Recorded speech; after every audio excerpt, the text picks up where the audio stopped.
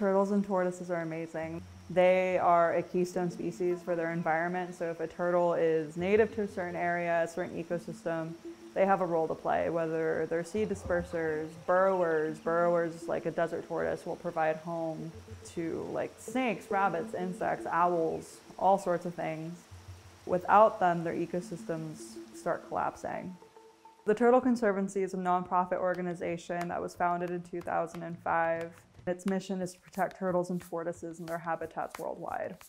The center itself kind of acts as an ark to protect and conserve a lot of these different turtles and tortoises. We have these assurance colonies here at the Turtle Conservancy's Conservation Center where we're keeping genetic diversity alive in hopes of one day being able to release them into their native habitats.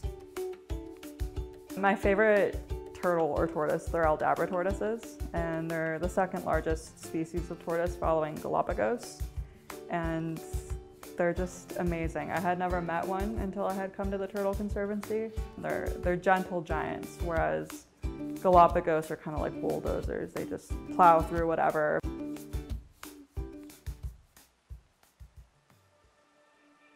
Evolution takes time, well, a long time usually, and what Homo sapiens are doing to the planet is just going so quickly.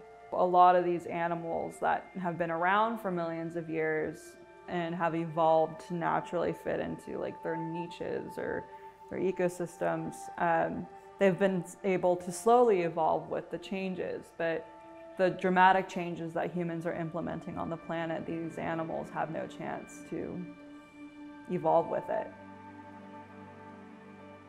One of the best things you can do is just educate yourself about your local turtle species. If you're visiting a national park where turtles are native, or any animals are native, leave it better than you found it.